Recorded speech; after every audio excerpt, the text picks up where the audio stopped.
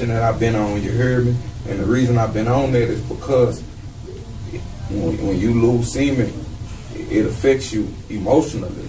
Like, I haven't been as depressed lately, you know what I'm saying? And things of that nature. I still battle with depression, but I guess I channeled it, you know. Hey, that's what's up. But I challenge people to look it up. Don't take my word for it. I don't like to be like a know-it-all. Mm-hmm. I just could tell you what worked for me, but it's called semen retention. It's when you don't ejaculate. You know, you can still evolve yourself in foreplay and you can still have sex, but you don't release. And it's something I challenge all men to do, because once you become a supreme being, you know, you don't ejaculate. You don't even have those thoughts. You know what I'm saying? Until it's that woman that you know that you really love. You heard me? Hey, tonight is going down. Boulevard Nights. Guilty Confessions in the building. Kevin Gates is going to be doing. Me and my boyfriend, we're like in an open relationship. We like to go out, have fun, hook up with other people, watch the other person with another person, yes, vice Lord. versa. But lately, like, it's just been really hard for him, like, keeping his erection when it's just me and him being intimate. So it's like his dick won't stay hard, as opposed to when he is, like, watching me do something with somebody or I'm watching him. So it's just like, I don't know, it's like... Oh, I know what it is. So, do y'all have sex a lot? Yeah. All right. Well, what it is, you know how if you do something every day, you kind of lose the excitement. It becomes regular. It's really it'd be healthy for him also if he could start practicing semen retention, like not masturbating and not having sex for maybe 2 weeks. So that means like every 2 weeks, y'all have sex, then go another 2 weeks and then have sex. And then what'll happen is with you and him as a couple, you'll begin to experience intimacy without sex. Yeah, okay. And once you discipline yourself like that, because I too had experienced that at one time, because I was just, this was in my younger years when I was maybe like 15, 16. I just wanted to fuck every day, all day. And it became like, it was almost like robotic. The passion wasn't there anymore. But I noticed like when I would go a long time without doing it, then when I would have sex, it would be more passionate. I would keep an erection because I'm engaged. I'm completely engaged because it's not something that I do every day. Okay. Yeah, I agree with him, because me as a man, I understand that cycle too, you know what I'm saying? This constantly having sex over and over and over and over and over again. It becomes this nothing. Yeah, sounds good. But blessings on your journey. All right. I like her. Being open with sex is just starting to be a normal thing now. At one time, it was taboo. Look all the phone calls we getting about, yeah, I had an open relationship. I'm gonna be honest, this something crazy. I'm just speaking for me. Yeah. Since I've been practicing like semen retention and really disciplining myself, I'm talking about me and my wife, very seldomly we even have oral sex with one another, because we experience intimacy without sex. Just being in my presence, that woman is just a waterfall. Everything, yeah. You know what I'm saying? So we experience a greater level of intimacy through depriving ourselves of sex. I didn't heard you talk about that a lot, but I never did try to do that. I never did. I'm thinking about, that's something that I might have to do. It's like I've been practicing semen retention for the last, I don't know how many years. I don't release no semen. And people tell me like your skin. Well, you don't? I don't release. I aim to please my partner. After the woman come 1,000,000 times, I'm done. Really? Yes, ma'am, but this is my life force. So if we set the intention to have a child, then yeah. But most people don't know is when you release your semen, your bone marrow, your hair start thinning, you age. This is our life force. That's one of the best feelings ever, though. This will make what? What, an orgasm? Mm-hmm.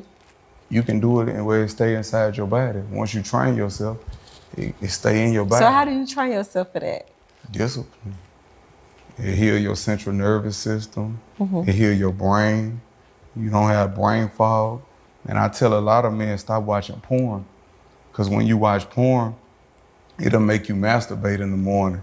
Like say you just masturbate or you masturbate, just what you did. You just jacked off and shot your precious semen, your nut just nutted all in the sock. You know, that's what you did.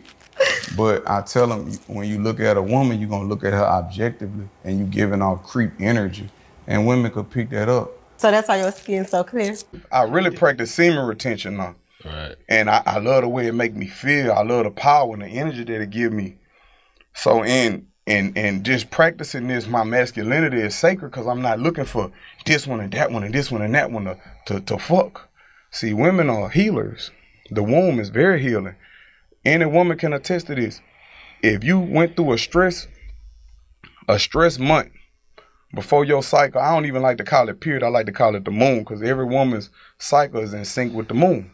It may be the full moon, the waxing moon, new moon. It depends on what moon. Mm-hmm. But they are healers. So what happens is, if the household was stressed that month, her moon gonna be heavy, heavy, heavy. She not just cleansing for herself, she cleansing all the energy for the whole house. Mm-hmm. So she already know what I've been doing. Mm. So I'm gonna go ahead and tell you the truth. And guess what? Her womb, when she in alignment with her womb, she could process it, and her womb could forgive. Cause she may give me her body knowing I fuck something else. And what's gonna happen? Her pH level's gonna be off. I might ain't give her no disease, but this energy from this other woman gonna offset her pH levels. Mm. She could develop a urinary tract infection, because most urinary tract infections come from anger.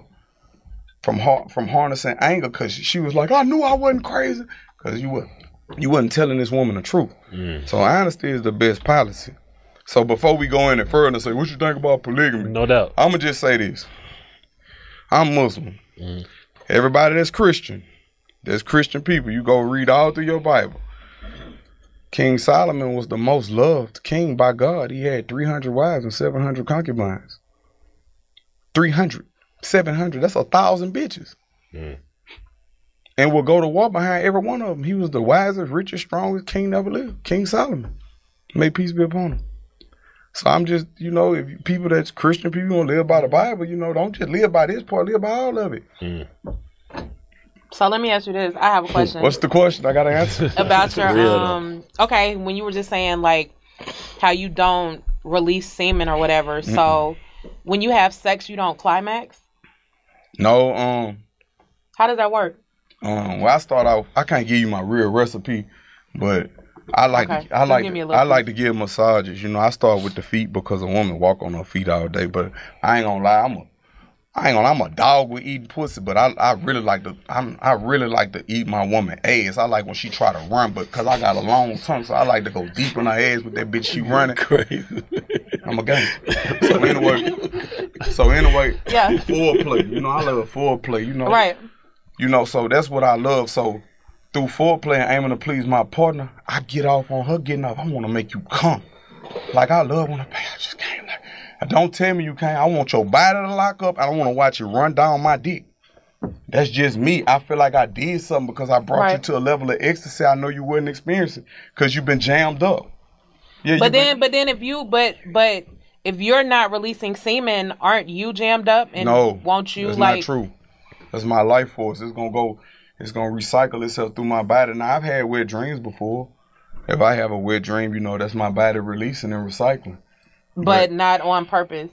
No. Okay. Now if I want to manifest something, like with a woman, we could set our intentions and pray, then I could let loose in her and we can manifest what it is we trying to manifest, because sex is healing. It's magical. Sexual energy is very healing. Like in the morning time, every man, you wake up and you want to beat that dick. I don't do that. I wake up and put that energy into making a good song, a great workout. I start replacing them habits with something else. Mm. Serpent fire, is that what they call it? Serpent fire, or is it something else? I've heard plenty different terms. I call it sex transmutation. I just take it's all energy. It's just on what you do with it. Right. I can sit in that bitch. I don't watch porn. I can sit in that bitch and 100-round drum something, but I did that when I was a kid. I want to do something different now. Yeah. Mm-hmm. So I do yoga. I stretch, and a lot of times when something I've been practicing also is taking maca root because it detoxes the colon and your pancreas and all of that. It detoxes those things. A lot of the food that we eat, it have us clogged up to where we can't even get the proper erection that we supposed to get. So a lot of time when you want to jack your dick, that's because your prostate I said pancreas. I meant to say your prostate is clogged. And it's certain poses in yoga that you could do to unclog that and move that energy around the body. We sit stiff all day. You know what I'm saying? We stiff all day. We don't move our energy around.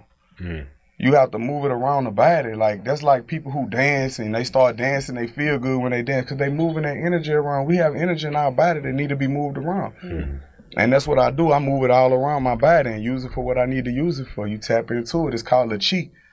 I started learning about that through, well, what really got me into semen retention at first was I used to box. And we couldn't release any semen, you know, before fights and things of that nature. But I'm like, man, I'd be so deadly when I'm not releasing no semen, making that sacrifice. So I put myself in that mindset again, but I started studying all the benefits from it, and I started looking at the benefits I'm having. Like, you know, my hair growing back in places that, you know what I'm saying? It's just amazing. Is it like a healing energy too? Your life force is healing. Gotcha. When you put it in that woman's womb, even if she don't get pregnant, it's gonna heal her body. Y'all gonna recycle each other's energy if y'all equally yoked. But if we not in alliance, that glow that you say you see and that aura, that presence that you feel when I walk in the room, a lot of people are gonna talk against this, but this comes from semen retention and discipline. Like, if I wake up in the morning, they call it morning wood. Some men wake up dick be hard. You know, you could choose to, it's a choice. You could choose to put a sock on your dick and beat it and shoot your precious life force in a sock, or you could choose to get up and put that energy into your workout. You could take your sexual cravings and translate that energy into something else. And it shows. It shows. You can translate that energy. Like you can practice semen retention. And something else that I've noticed since I've been on this journey, I've been practicing about maybe 3.5 years. And it is times that I have wet dreams because when anything that need to come out you is gonna come out. I have wet dreams. Don't watch porn at all. Don't even watch porn. Don't even feed that to your mind. I'm talking about put it into your music. The energy gonna be different. Everybody that meet me now say, man, your energy is so different now because I'm translating it. Even when I'm around women, they tell me, you know what? You talk about a lot of sexual related topics in your songs. I say, you know how? I say, because I abstain and I put my cravings into the music. Yeah. And when I catch you, guess what? I'm not gonna play with you. But I don't get creep energy from you because I don't look at women objectively. I got a lot of female homegirls, and they hear what you're saying and your music and there's no shade toward her. No, but let me finish. There's no shade toward her. You got to use your hands though. Oh, she used her hands. I don't know if you've seen the videos. With all due respect, there's no shade to her though. They got some monsters out here that ain't never write no book. But I'm talking the part of when you like we were so hyped when we heard about her. So then I was trying to get in contact with her. Do girls be trying to reach out to you? They hear you doing this, you doing that. Like I need to get this nigga number. Like I'm DMing and trying to. To be honest with you, where I'm at on my journey right now, I know this gonna sound weird. This gonna sound crazy. I don't view sex as people view sex. I don't even really like talking about it in a sense because it's not physical for me. It's spiritual for me. It's a connection. Okay. You know, I pray before I have sex. That's real. And when I noticed, what made me kind of shy away from talking about it is because when I talk to women, it seemed like they was chasing after a fetish or they was seeking arousal or things of that nature and really wanted clout from those type of situations and conversations, but they don't understand, like, when you with God, this is spiritual unification. This not no just, you know, in and out to put, you know, I'm beating up back in. This ain't just that. You know, now we get excited sometimes, you know what I'm saying? If a woman say I ain't in her stomach, she hating on me. That's how I was a superhero. But I'm just saying that, like, I shy away from those type of conversations because it's like sex is sacred to me. It's spiritual unification. Come on, like what man you meet that don't release? Right. What man have you met that don't release? That say, you know, my life force is so important to me that I don't release. So it's like whenever I would have a conversation with a woman about that, it's like you seeking arousal Are you seeking something that's gonna make a wow factor from this? But this is my life. And it's not because I feel like I'm better than nobody. I know the power that it gives me. Like, when you meet men, you can see, I meet men that release every day, all day, and they drained. They brain don't have the cognitive function that my brain has. It's real. They not as strong. I'm talking about emotionally, their emotions be in total disarray because you didn't spread your energy, spread yourself too thin with all these different women, you know, and our semen contains consciousness. So you place your consciousness everywhere. Do you ever release, or you just never release? You just if I need to release, your body gonna do it automatically. Your body just gonna release. That ain't like teasing you. Like, oh, you probably so mentally. No, that should be teasing what to you me. do is, it's called sexual transmutation. Like when I wake up they got something called morning wood. Yeah. I don't just grab a sock and shoot it in a sock. I take that energy from that and jump straight out the bed and put it into my workout, or put it into my music, or put it into something that's in semen retention. My skin got to looking great. But I notice when I don't release, like say if I do have sex with a woman, I will have sex up until the point of release, but I hold back. And I notice that I'm stronger and everything. I'm mentally sharper and everything. Yeah. It's just like when a woman, after I give my life force to this woman, I don't have no energy. I'm drained, and she getting up, cooking, and manifesting all the shit she want in her life. Body, spirit, you take all of that so seriously. Yes, and it doesn't, it's not about material things with you. You have them, you entertain them, but your true wealth is within. Yeah, that comes. Wealth is of the heart and of the mind, not of the pocket. That shit come. Dropping crazy like, gems. No, this gonna sound crazy, but not to you. Right. Anything I want right now, I could just manifest. Manifest it, speak it into existence. It's just gonna come to. It's like really healing to your body. It's gonna sound crazy. It's semen retention, not releasing no semen. Like you can have, and it's beautiful. Didn't I just say I was practicing abstinence? You can have New Year. You thought I was tripping? Nah. You need to have sex. You can have sex. But your intention should be to please your partner, and don't release no semen. If you feel like you about to, it heals my central nervous system. It's what heals my brain. It's what gives me energy. It's what allows me to manifest the things that I want into my life through me practicing this art of semen retention. And I still engage in sex, but I retain. If I feel like I'm about to release, I stop.